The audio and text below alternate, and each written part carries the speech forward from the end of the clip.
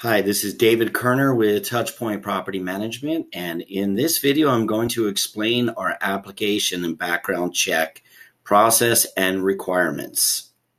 So if you are listening to this video, you're most likely looking at this help article that has in print everything that I am going to be reviewing with you in this video. So you can go back and read it. All the web links are in there.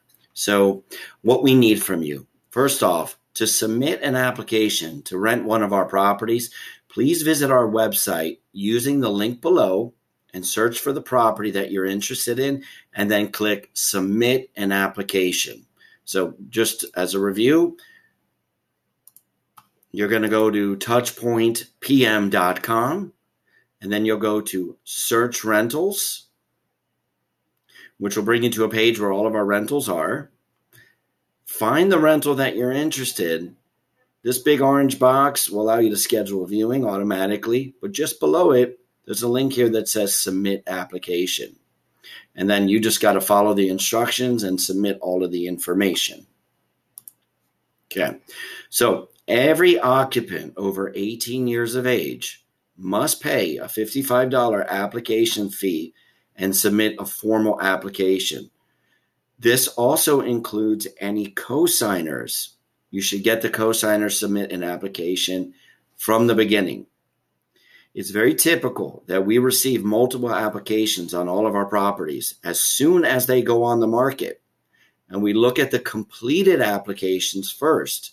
We cannot process incomplete applications. And what I mean by that is we cannot process applications that are missing supporting documentation that we'll be discussing shortly, or missing co-signers and so forth, or missing people that are supposed to apply because they're 18 years of age and older. So if we begin processing your application and we run our background check, then we cannot refund your application fee. But if we do not review your application because the property already rented, or we just have too many applications already, then we will refund your application fee to you. It'll go back to the account, the credit card, or the bank card that you used. And this could take up to 3 business days to hit your account. So please give it 3 days. We will not begin processing your application until we have legible copies of the requested supporting documents below. Once all is collected, we can complete your application within 24 to 48 hours.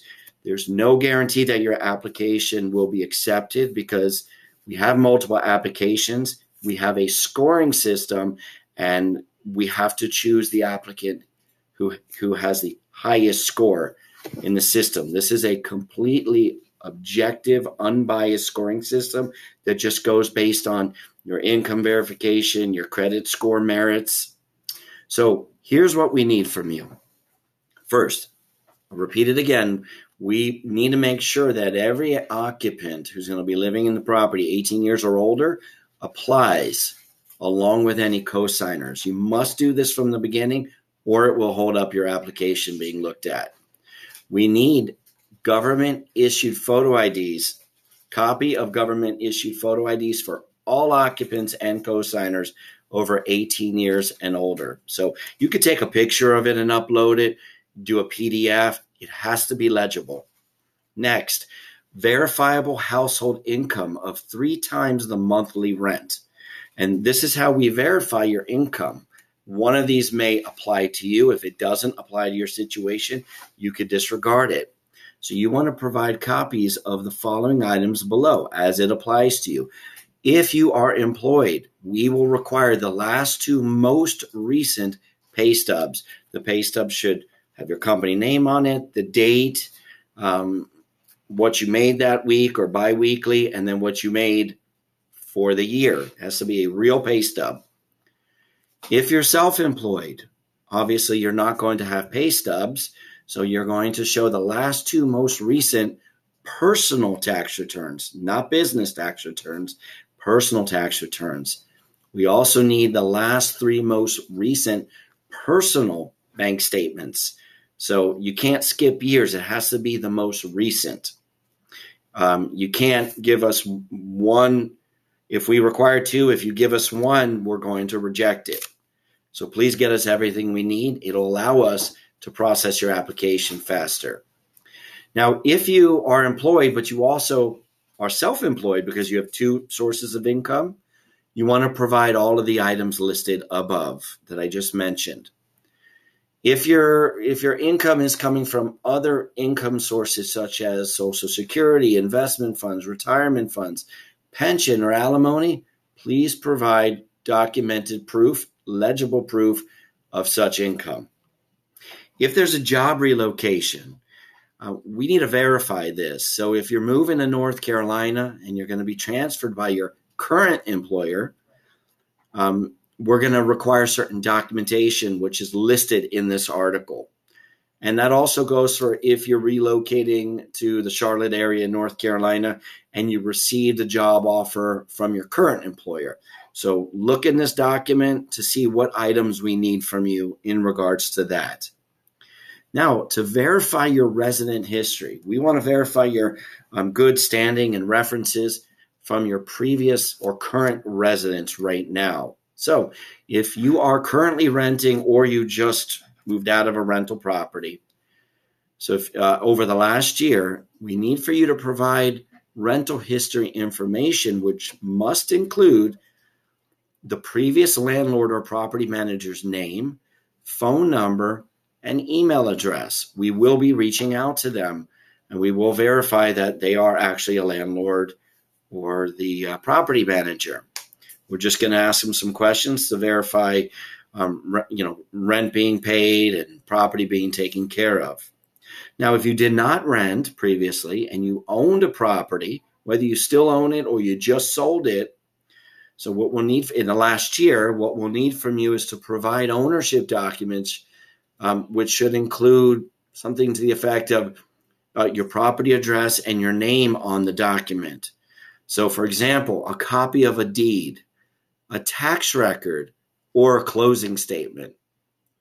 If you're in the military and you are living in military housing, we need proof of military service in the last year, if applicable. If you cannot verify any of the above, there is an automatic double security deposit that we will charge. So that would be equal to 2 months' rent. And this is just simply because we have to mitigate any possible risks of you not having any rental history that we can verify.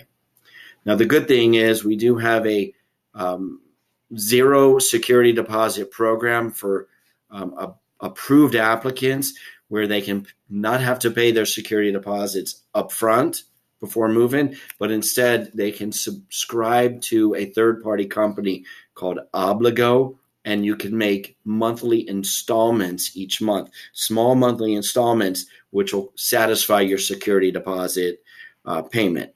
For a lot of people, that's really good because you can use that security deposit money for moving expenses or to pay your first month's rent. Moving along here, petscreening.com report.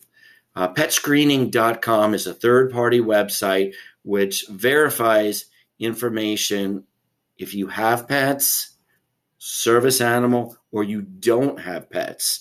You need to go to this website for everything that I'm going to list here. So if you claim that you do or do not have pets or service animals, you need to go to petscreening.com.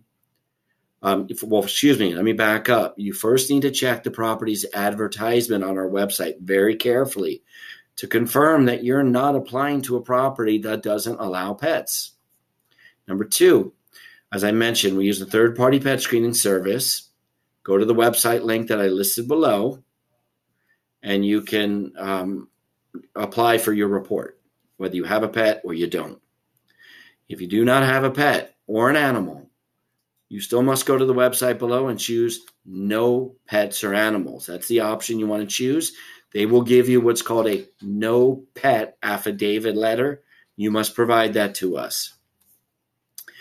So here's the website right here, touchpoint.petscreening.com, and follow the steps to declare no pets or animals. Yes, we have household pets, or yes, we have assistant animals. They will verify if your assistant animal is actually a valid assistant animal. This pet screening report, they should send you an email or us an email verifying the results and documenting everything. So whatever you get from them, provide to us. This pet screening report, if you don't end up renting our property, most property management companies use pet screening. So these reports are transferable to most other properties out there. Here's a list of the fees that pet screening charges for your first pet, if you have an additional pet. If you have a service or companion animal, they don't charge you anything. And if you do not have a pet, they do not charge you anything.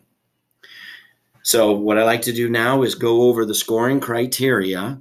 Just this doesn't go into everything, but this is just a gist that will help you realize if it makes sense for you to apply to one of our properties or not. So one of the things that we're going to look at is your FICO credit score. If you have multiple applicants in the property, everybody applies, we're going to get a average of everybody's FICO score. And that's what we're going to grade on the application. So here is a list of what the scores represent and what would be an automatic denial. And then as far as criminal background, we do run a criminal background check. There are certain criminal records that we just do not accept, and others that this is going to list what is not accepted. So take a look at this. It's on this document here. We're going to do an eviction check, a bankruptcy, and a foreclosure check to see if you've had any records of that in the last 1 to 7 years. It doesn't necessarily mean it's an automatic denial, but we do have mitigation fees, risk mitigation fees, if you do have any of those on your records. We're going to check to see if you have any accounts in collection, whether it be a third-party vendor, your cell phone company, utility company, or even your last property manager when you moved out, if you have any accounts that are not paid off. If we do find one on the credit report, we'll give you an opportunity to pay that off, show us proof that you paid it off, and then we won't count that against you. We're also going to look on your credit report to see if you've had any late payments or return checks. There's a certain amount that are okay, but if you go over a certain amount that's listed here, it could be an automatic denial. Also, we're looking for landlord disputes or civil judgments. This would be, for an example, if on your way out of a rental property, a landlord filed a dispute or civil judgment against you at the courthouse for a number of reasons. Could be not paying rent, damaging the property, not following the terms of the lease. That all will show up on your background check. Okay, and certain items in regards to that could be an automatic denial. Now, below here is a disclosure to prospective tenants and applicants, our lease-related fees from application to the time of move-out. So during the application process, there are some fees. During the move-in process, there could be some fees. And during the lease, there could be monthly or annual fees. This is a list of the fees that I'm discussing here, just so you know. One particular item here, this $34 per month resident benefit package. Well, if you are approved for our properties, we do require that you have renter's insurance. This resident benefit package will provide you renter's insurance above and beyond what most renter's insurance companies provide. In addition, it covers other amenities and other things to help you comply with your lease. For example, having HVAC filters mailed to your house every month. So you can look over all these items here. It's pretty self-explanatory. Now, if you have reviewed this video and these documents and you still have questions, we want to be here for you to answer them. So our phone lines, just because of our high volume of calls, it is hard to get to every call and respond to every call voicemail as quickly as we would like. It's just physically impossible, the hundreds of calls that we get. However, it is a lot easier for us to respond to email. Plus, we can track our responses and make sure we're responding in a timely fashion. Here's our email address right here. It's support@touchpointpm.com. So if this article was not able to help you and you're not able to email your question to us and you would like to schedule a call with one of our application processors because you have a special question or something you need explained, that is okay. As long as you've read over all this information and helped yourself to some of this information we provided. There is a link here where you can click to schedule a 15-minute call. Why do we schedule calls? We want to avoid phone tag. We want to avoid you calling us and us being on the other line, and then us calling you back and you being on the other line or at work. So this will be a scheduled call, a 15-minute call. Please come to the call with all your questions, and we will answer them all for you. We want to try to make this process as good as possible for you. I know it's not always easy to move, and we want to try to make this as good as possible for you. So thanks for watching this video, and thank you in advance for reading over this document and helping yourself to some of the answers. Thanks, and good luck.